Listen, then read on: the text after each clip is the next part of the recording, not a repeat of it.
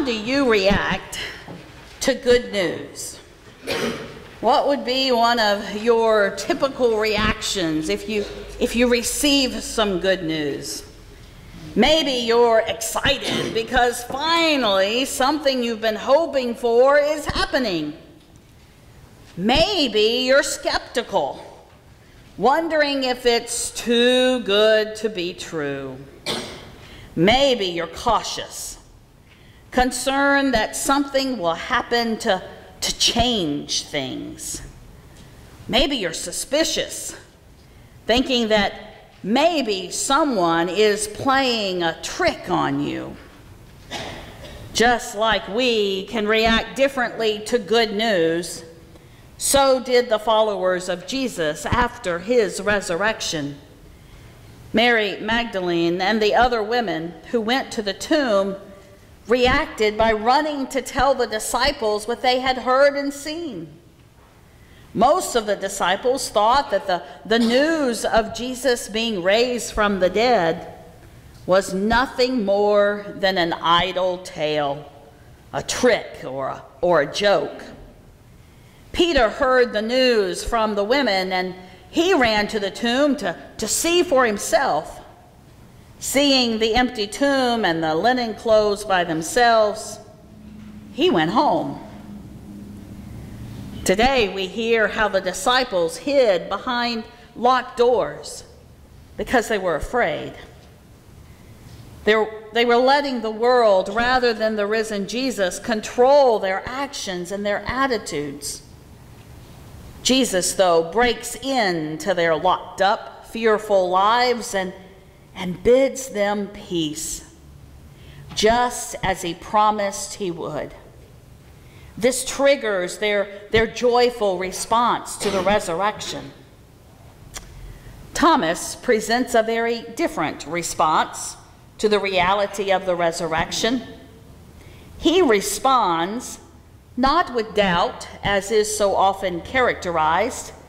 He responds with definite and concrete conditions for believing. He says, "Unless I see the mark of the nails in his hands and put my finger in the mark of the nails and my hand in his side, I will not believe." This is not an expression of doubt. This is a conditional statement, an if-then statement.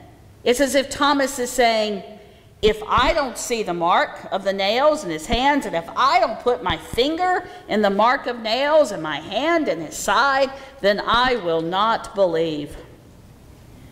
So often we, like Thomas, approach our faith relationship as a legal contract in which we seek to establish the terms by which we will respond with faith. If I have historical proof, if I have a sign, if God would do, if Jesus would cure, then I will believe in Christ. Then I will know that God exists. Then I will make a commitment of faith.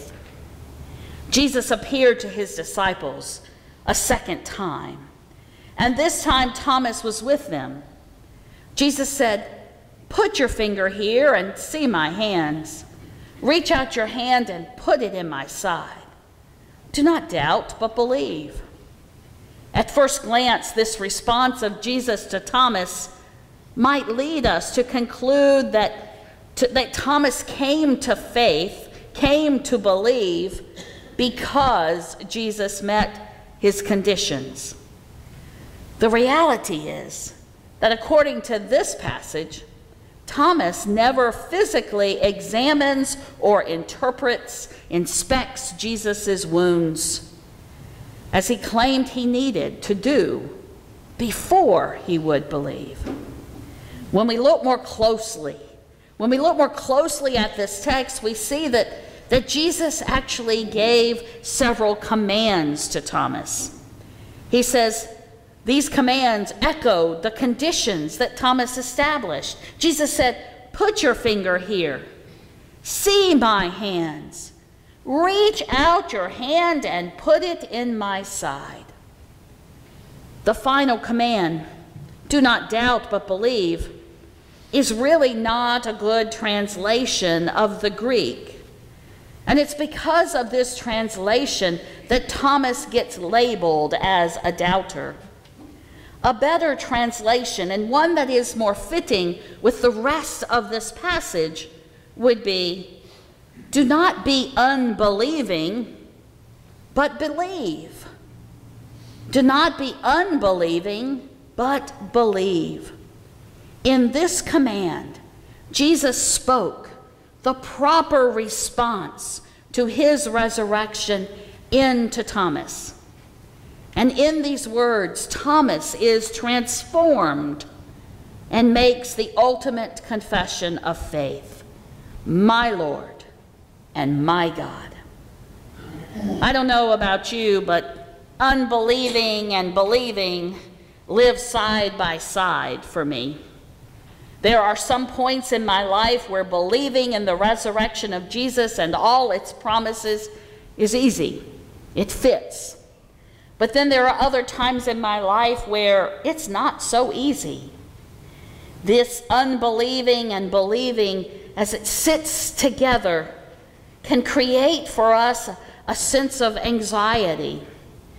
But thanks be to God, it is God who enters into our life and breathes the Holy Spirit who nurtures us in our faith. And the reality is, it's not whether or not I believe that's important. It's that Jesus believed. Jesus believed and trusted in his Father to raise him from the dead and to do what God would do to win salvation for us all. Unbelieving and believing, living side by side. So often I hear that as I visit with folks who are approaching the end of life. They worry and wonder, is it really true? Can I really trust that God loves me? As bad as I've been, as awful as I've been, can I really trust that God loves me? While my mother was dying in the last several weeks of her life, I had the opportunity to sit with her one day, and she looked at me with her finger wagging, you know, like this, and she says to me, "This better be true. This just better be true." And I said, "Mom, what are you talking about?" And she said, "Tell me that this is not all a lie." And I said, "Mom, what do you mean?" And she said, "Tell me that it really is true that God loves me and that when I die, I will see Jesus. Tell me that it's really true. Tell me." Pastor that I am, I said, well, let's open up some scripture. And we began to read from Romans chapter 8 and from John and from so many other texts, the promises that Jesus makes to us and that the scriptures tell us. And as she slowly went to sleep, I had the opportunity to go outside and I paced her driveway. I must confess, a bit anxious and a little rattled by what had happened. And so I paced the driveway. And as I was walking, this stick fell out of the tree. You see, I had lifted up my arms to God and I had said to God, "Don't you make a liar out of me. Don't you tell us that this is just a big joke. Instead, Lord, help us to trust and to rest that what you say is true and that we can trust it." And out of this prayer, this stick lands at my feet. It falls out of a big tree that was healthy, was full of growth, and it just landed there in a hard thud on the driveway. I picked it up and looked at it and said, "Okay, God, what are you telling me? What is it about this stick?" And then as I came to to think about it some more, I realize that God is communicating a message of trust and hope, a message of assurance that, yeah, it's true, and that we can trust it because God is God and we are not. You see, this living in the space between unbelieving and believing is often where we find ourselves as people, as we struggle with this thing called faith and life, and where God is in the midst of suffering and in the midst of pain. But we've been blessed by the Holy Spirit, who enlightens us and fills us with peace, and who gives us a community that can walk with us, so that when I'm struggling, the community is lifting me up. When someone else is going through a difficult time, the community is holding them in prayer. You see, this is why our faith-building groups are so important to our life of faith. Very soon, these groups are organizing over this week and the next. And their focus, their purpose, is to give us as a congregation opportunities to sit with one another, to share our prayer needs, and to talk about issues and concerns of faith. To help guide these conversations, a discussion guide has been prepared for each week, including today, and so it's out at the Welcome Center. You may pick it up. This discussion guide will shape the conversations as each one of us goes deeper into our faith and explores how it is that God surprises us in the midst of unbelief, creating belief. My friends, the appropriate response to the reality of Easter involves being transformed by the Word which spoke creation into being, the Word who is Jesus incarnate, the Word whom God raised from the dead. Both times Jesus enters into the locked room, he does so with words of peace. He extends peace to those fearful disciples.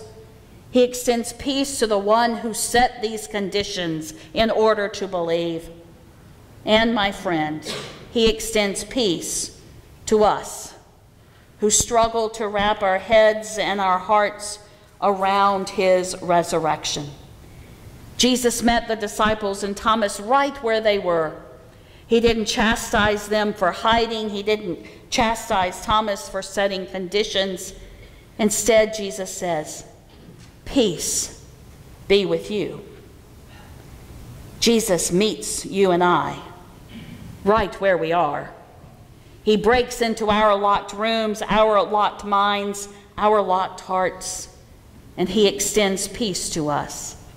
He speaks words of transformation and reconciliation, changing us, guiding us, nurturing us, sustaining us, so that we, like Thomas, can proclaim with all sincerity and boldness, "My Lord and my God." My brothers and sisters, as Jesus breathed on the disciples, he breathed the Holy Spirit to them. It empowered them and their belief, and it sent them out to proclaim. We too have been given the gift of the Holy Spirit, and it is the Holy Spirit who deepens our faith and who enables us to live as people of peace, going forth from this place to proclaim the transforming power of God, to raise Jesus from the dead. Christ is risen. He is risen indeed. Alleluia. Christ is risen. He is risen indeed. Alleluia. Christ is risen. He is risen indeed. Alleluia. May we be people of peace who can proclaim this message of reconciliation and transformation in Jesus' name. Amen.